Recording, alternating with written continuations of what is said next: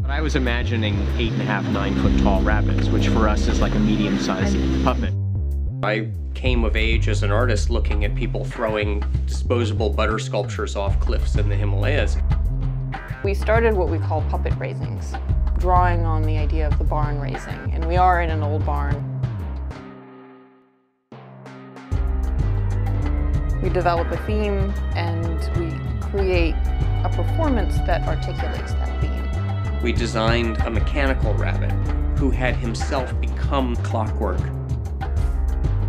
The following is an urgent weather message. Hurricane Sandy will make landfall late today on the New Jersey coast. One day you look at the shop and the list is this long and you're like, oh my God, I'll never get it done. And the next day it's just like, here's 50 gears, put them on the rabbits. Weather is always going to be a factor. I mean, I wouldn't go out in a hurricane because there'd be no point, but you know, some of these costumes are made of umbrellas.